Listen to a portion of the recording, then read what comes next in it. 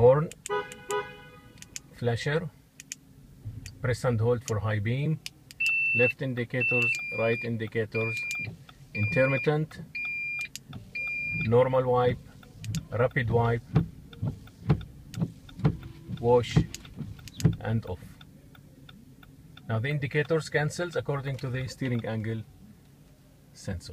Now still we can flash from the high beam. If we are on the high beam, we can flash and the system returns to the normal lights. Now also we can override. Now if we use the original car controls, now we can override to the right. Now when we cancel from the original, it goes back to the original until it cancels from the